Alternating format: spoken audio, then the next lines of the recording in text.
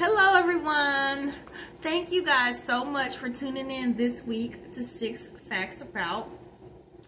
I am Brandy. This is my handsome friend Jared, and we are going to talk about a very special subject that hits close to home. We are going to talk about cortical visual impairment, or CVI for short.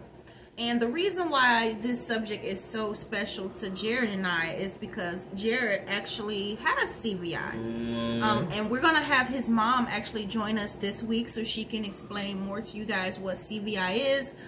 Because she does a way better job at explaining it than I do. Like, she's excellent at explaining this. So you guys will hopefully walk away with a whole new understanding of this condition.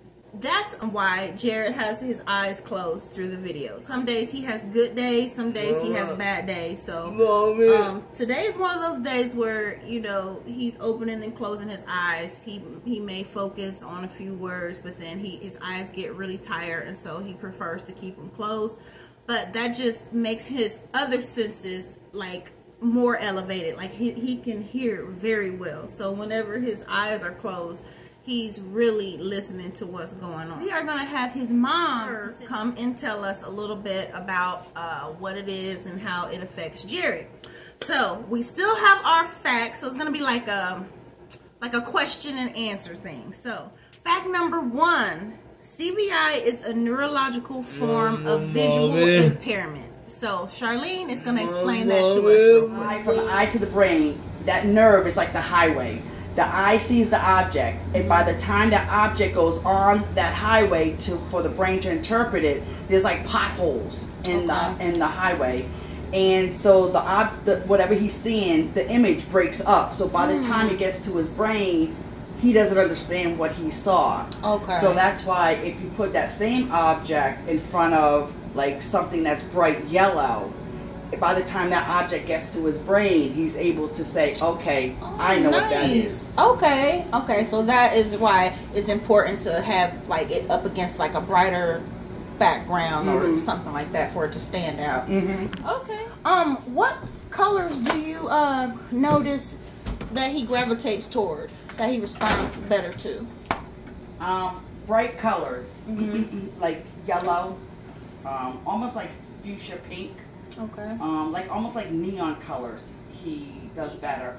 Or any color behind like black as a background. You could do like a red on black, yellow on black. He could see better. Or you could put something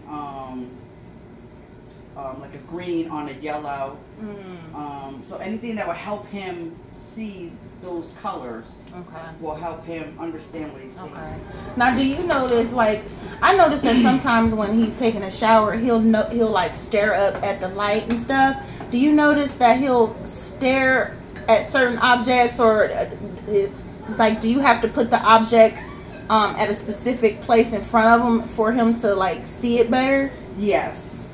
We know, like when he sees almost like through a what do you call that? Kaleidoscope. And there's certain areas in that kaleidoscope that he could see better. And we realized that he could see better if you show him things to the left of him, or if you show him things almost like up on top, in front of him, but up high. So that's where he seems to have good vision. When did you first notice that something, you know, was kind of going on with his vision? Did you notice right away when he was like a kid? Well, because he was a preemie, they knew that he was had vision issues when he was a baby. We didn't know the extent of it until he was probably about 1, and that's only because I knew when we would walk. I had a kitchen that was all yellow, and every time I walked into that kitchen, he just lit up. He popped his head up. It's like his whole world opened up.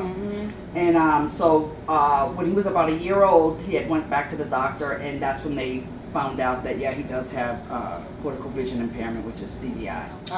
Now, how did he do on his vision exams? Did he, because I read somewhere that most people with CVI, they'll have a normal vision exam, like they could see the letters and everything. So that's what makes it confusing or harder to diagnose. Yeah, because they normally say, because I ask the same questions. Well, okay, does he need glasses? And they're like, glasses doesn't fix CVI because it's a brain issue. It's a nerve, the nerves and the brain and everything. So some kids do have perfect vision. It's just where their vision in that kaleidoscope is, or what colors help bring those objects out for the brain to interpret what they're seeing. Okay. But now unfortunately he does have glasses, because a lot of people who do have CVI when they're children can become nearsighted as they get older. Okay. Well, thank you guys so much for tuning in. I really hope that this week's lesson was informative. I know I enjoyed it. Now people understand a little bit more about your visual impairment. That's exciting, right? So if you guys have any questions, or if you know of anyone that has CVI, please share your experiences in the comments as well. We're very interested in knowing, hearing your experience. So before I go, Jared has both TikTok and Instagram pages. His tag for both is Daredevil on Wheels, and that's Daredevil _on_ and Wheels. So please like and subscribe to both of his pages. His numbers are getting up there. You guys are really helping to make that happen. So Jared and we both appreciate the support that you're giving both of us. And we promise to keep these facts coming, okay? So stay tuned for next week's lesson. We're going to have some more facts, and we hope you enjoy those as well. All right, see you next week. Bye.